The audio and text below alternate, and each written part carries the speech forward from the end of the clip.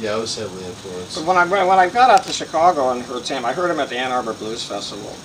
And I didn't go to Woodstock because it was the same weekend and all my friends went there. So I purposely went to Ann Arbor.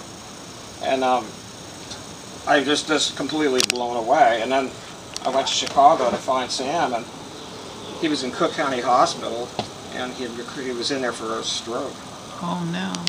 And yeah, I went by the Jazz Record Mart, Bob Kester's place, and I said, "Do you know where I can find Magic Sam?" And they kind of went, "Hey, he's in the hospital, dude."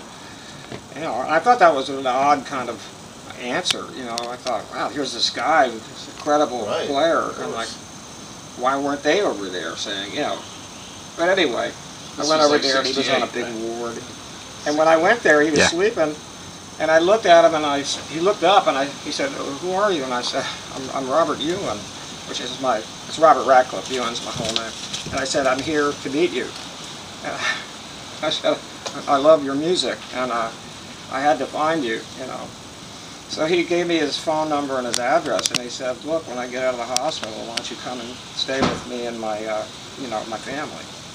And I remember he lived on 1613 South Harding. I still have my old address book with like Eddie Clearwater's old address, Ernie Gatewood, you know, Big Mojo, all kinds of musicians that I had.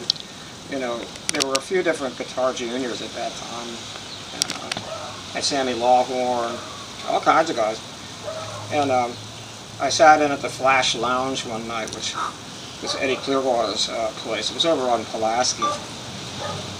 And so then Sam would take me out to the Alex Club, and that was always fun.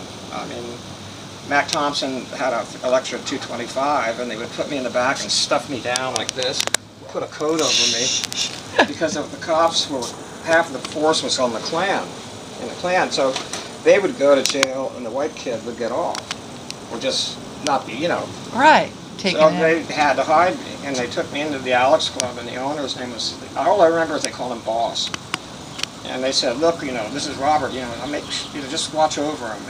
And so he was sort of like my you know, godfather. My godfather at the Alex Club. And so I would hear the bands play in there, and usually it was Otis playing, or Mighty Joe Young's band, and Sam would come out and play and sit in and just keep playing maybe a whole set or something.